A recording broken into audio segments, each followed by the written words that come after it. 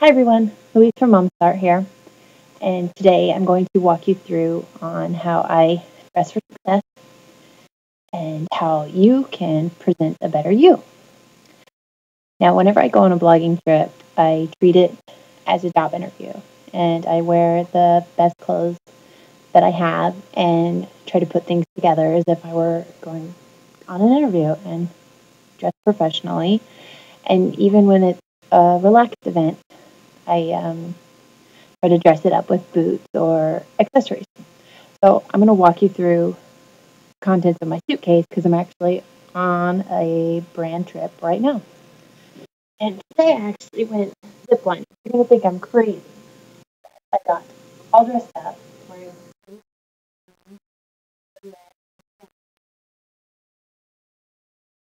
Layering is always a good idea if you think you're going to be cold, and I'm always cold. There's different ways you can do that.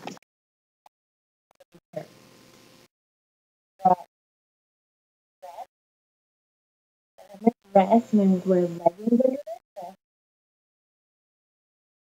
And I have another dress.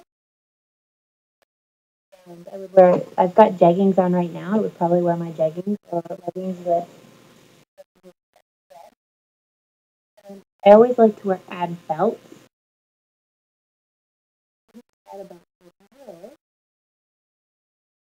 That I do with my small shirt. Yeah. But yeah, that's really in fashion right now.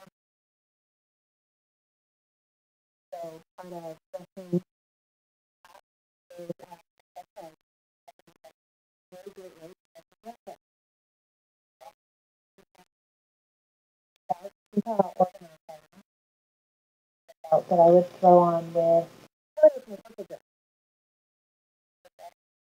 Down belt, and then I would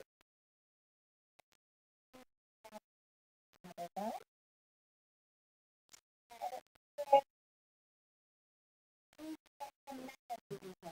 So that's what I